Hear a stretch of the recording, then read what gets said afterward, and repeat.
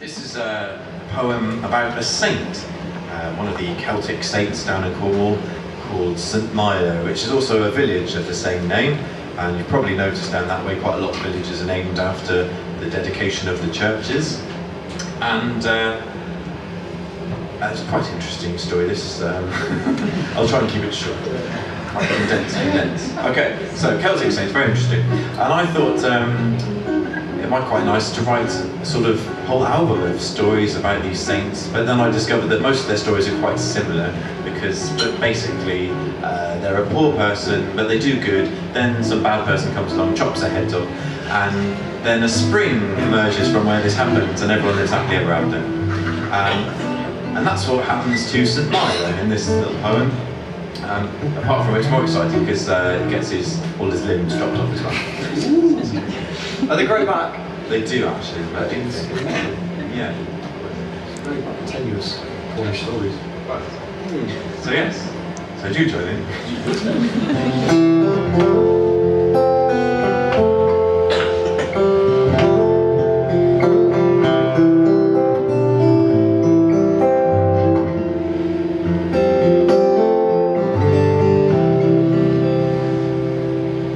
Dateless, white weightless, the holy boy hovers alone in frosty light.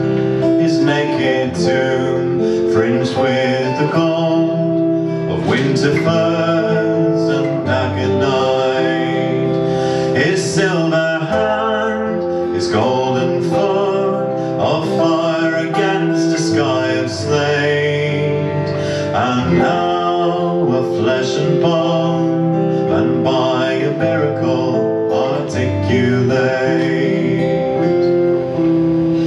Here it was the virgin earth opened her side, where he might lie, drew a green field above his brow, until his huntsman passed him by. And neither fell spear of grasses grown, and never a rag of snow that lay upon this roofless box of stone. But when beside the famished sea Prince Mylor lay as on a bed, silently his assassin came and severed him his glittering head. Plant your broad staff, Prince Mylor cried, and it shall branch, and it shall blow, and at its foot a root shall spring, and from that root a stream shall flow.